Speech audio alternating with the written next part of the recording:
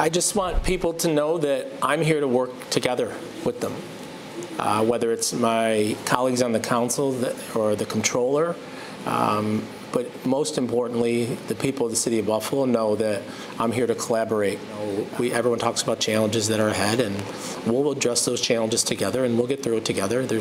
You're always facing challenges as a municipality, but we'll get there together.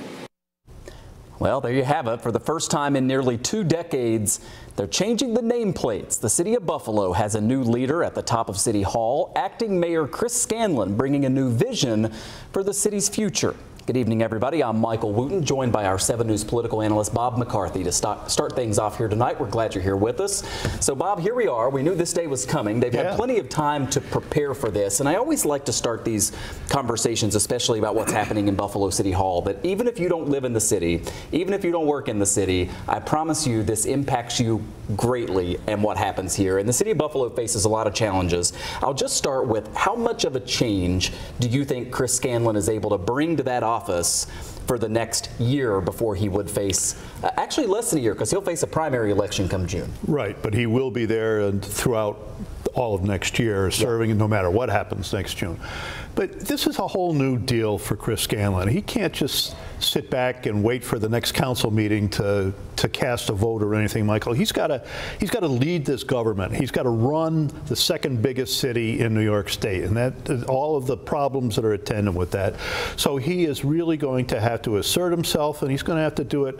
He's going to have to become a politically strong mayor too in order to do that very soon.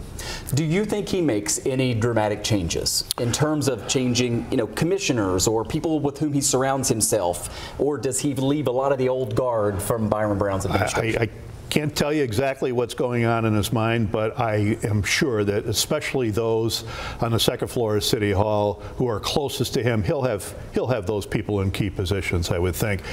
If he sees particular departments that are running well, he'll probably stick with them and let them go. This is all in his best interest to be elected mayor next year, too. So he wants a smooth running government. It was interesting to hear first from former Mayor Byron Brown. It's strange to now say that. We heard from the former mayor very early this morning before we heard from the new acting mayor. And Byron Brown said he does not think the city is in a financial crisis. He has said before it's a potential $25 million budget shortfall. I know you follow this stuff closely. How bad are the finances in the city? Well, the former mayor has said he dismisses this idea of a $40 million deficit.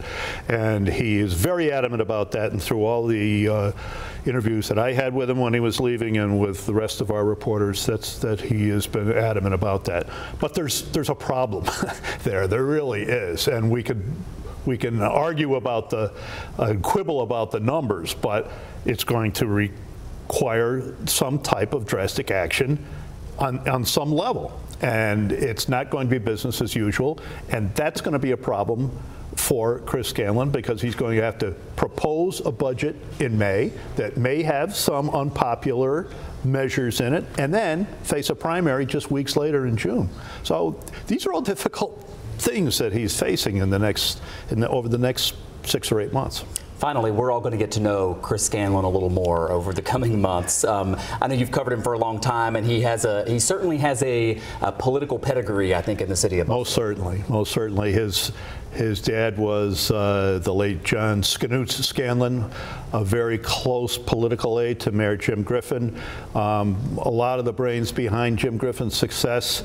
And so it comes from that old First Ward, South Buffalo blood that he has, and remember that he was instrumental in helping Mayor Brown win his last term on a write-in basis, and he did that by rallying all of the city workers, the police officers and firefighters and other city workers who live in South Buffalo, and he rallied them and came together to help Byron Brown be elected mayor. And if he is smart, he may very well make his own political organization based in South Buffalo, based in City Hall, same way Byron Brown did.